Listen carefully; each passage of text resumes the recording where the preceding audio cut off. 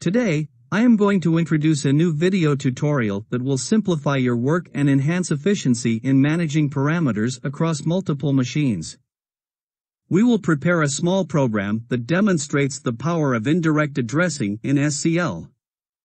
Whether you are dealing with 5 machines or a more substantial number, this technique will prove invaluable in transferring parameters seamlessly. The challenge we often face is managing numerous parameters for each machine, especially when the count starts to climb. Creating individual HMI screens for each machine becomes impractical and overcrowded. Even if the machine count goes up to 25 or more, this approach simply does not scale well. The solution is having a single parameter list accessible through the HMI screen. With this approach, you can enter a machine number, and with a simple click, the parameters will be transferred to the respective machines. But that is not all. You will also be able to view the current parameters for any machine, facilitating quick adjustments as needed.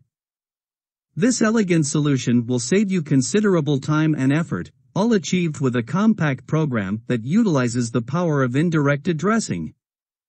We will not be relying on direct parameter tags, but rather demonstrate how to harness the benefits of indirect addressing effectively.